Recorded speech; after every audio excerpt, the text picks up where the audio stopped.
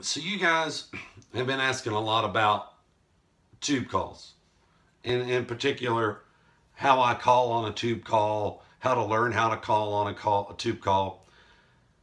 All right, let's start from the beginning. All right, this tube here is a tube by a gentleman in Pennsylvania, Phil Petka. Turkey Legg Calls makes it.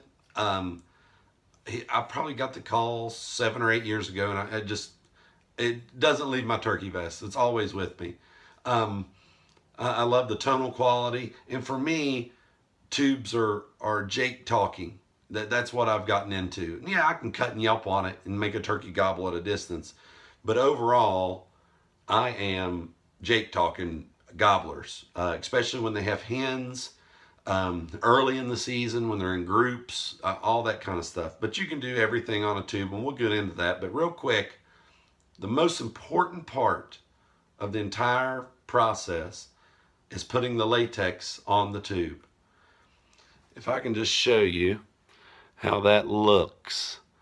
It is about 1/4 of an inch. It's kind of in a concave type pattern on the back of the tube, if you can see that from corner to corner. Now, the tension of the latex is most important.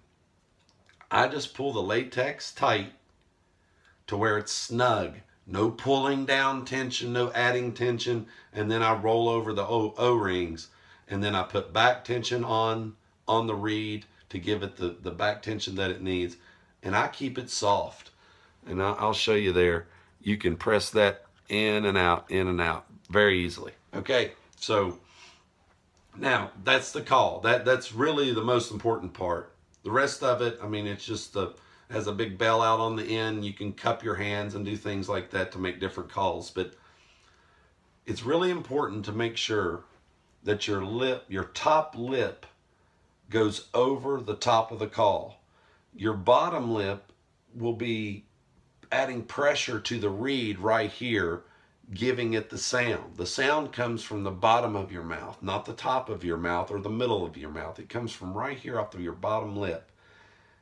And I rest it against the wooden piece in the bottom of the mouthpiece here, and I'm just barely pressing, and I'm yelping from my throat.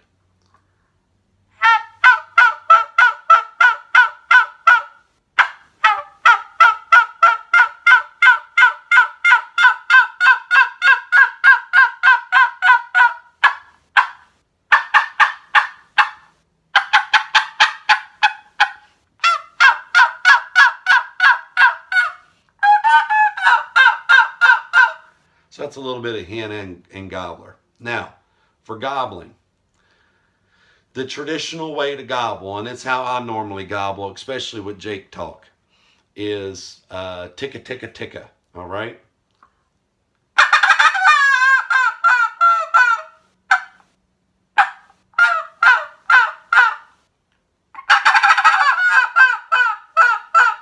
Now that's a sequence. That's how I call to gobblers in the spring.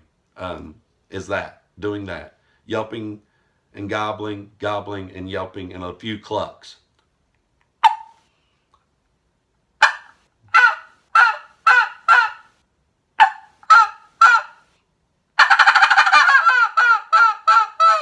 All right, so that's the traditional way of gobbling. Takes a lot of practice. You need to get your reed right first. Once the reed has the right tension, it's much easier to call, okay?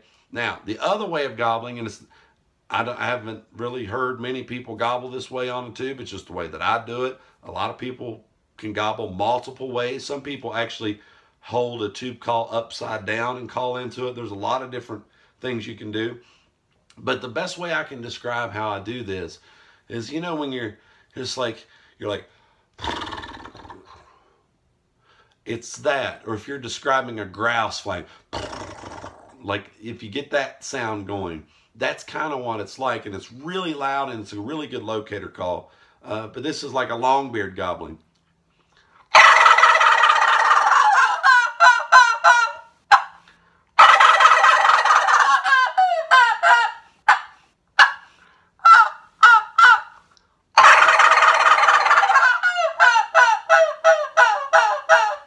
So you can do a lot of different crazy sounds. It's real goosey sounding, but if you can get a good turkey sound, and I found that a tube for me sounds a lot like a Jake. Those are just some little tips. Hit me up on Facebook if you need more.